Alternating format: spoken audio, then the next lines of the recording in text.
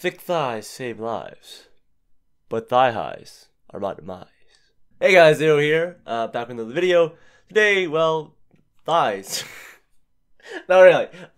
But interesting thing I've thought about myself. It's weird. So everyone has their preferences.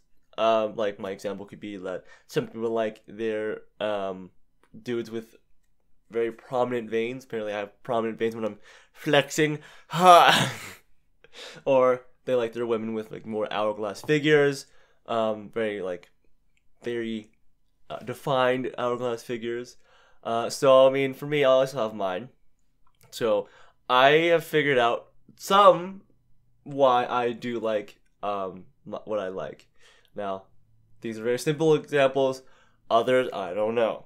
So Ed Sheeran's granny said, Granny Sharon once told me, when I'm looking for a partner, fall in love with their eyes, because that's the only things that don't age. So if you fall in love with their eyes. You'll be in love forever. Or actually, I'll lose quote. I tried paraphrasing there. That was bad. But I think Granny Sharon's onto something there, just a little bit, because I'm a sucker for eyes. There are celebrities and cosplayers that have like just beautiful eyes. Some examples: cosplayers. I got Helen Steffler, love her eyes. Caitlin Bezos, I hope that pronounced that correctly, also known as Amaranth, and Hannah Bunny cosplay. Oh, she's adorable. Oh. Okay, so yeah, some examples. I mean, we got Helen Steffler. I love her cosplay. She did a Jinx cosplay. Very expressive eyes. Like that's the other thing about eyes. Like they're so expressive. You can tell somewhat like how someone's feeling by just looking at their eyes. Like humans.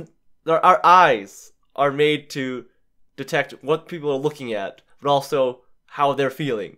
So if someone has like really nice eyes, you know their expression. Like the Jinx one, she is Jinx in that. And like it's just Hannah Bunny is just she's adorable. She did a nice this really nice Ari one recently. It was really nice. I like it. So. Another example is like for like celebrities is Alexandra Daddario. Someone said this online where maybe she's the only celebrity that actually says to people her boobs are down there because her eyes are like amazing. They're beautiful. Bless. Bless, no, why am I doing this? It's so bad. I'm doing things people... This one is a bit of a backstory. So, I was a cadet for 6 years with the 2137 Calgary Highlanders. And we were affiliated with the Calgary Highlanders, actually. So, they were Highlander Corps. We wore kilts. They wore kilts. Some of us wore kilts. I got to wear one. I earned the opportunity to wear one. And one night, I wore the kilt for the first time once I got it, and my sister's comment was like, "Wow, Nelson, you have a butt." I was like, "Thanks, I didn't know I had one." So I learned from there that like skirts really like extenuate the butt very well, and that's probably why I like skirts, and also like calf high over knee socks. Thanks, guys. God, that exposure to kilts is just oh god. And you know what actually adds on to that is like me being a weeb. I know I'm not a weeb, but I'll just say it anyways.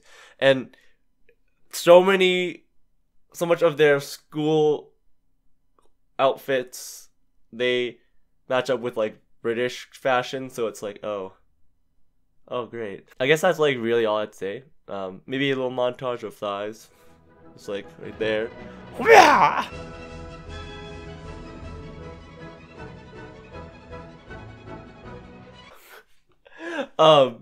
And so yeah, it's weird. And I have a joke though. I made up for. I mean, I didn't not for just this video, but I thought of it and thought it would be very fitting. So what happens when a metal band really likes thighs. They get down with the thickness. Anyways, yeah, that's the end of the video. I would talk about like fox girls and cat girls, but that's like just a little bit of a different story. Alright, thank you guys for watching this short little video I wanted to make. Like if you like the video, share the video for some interesting stuff like that. And I'll see you guys next time.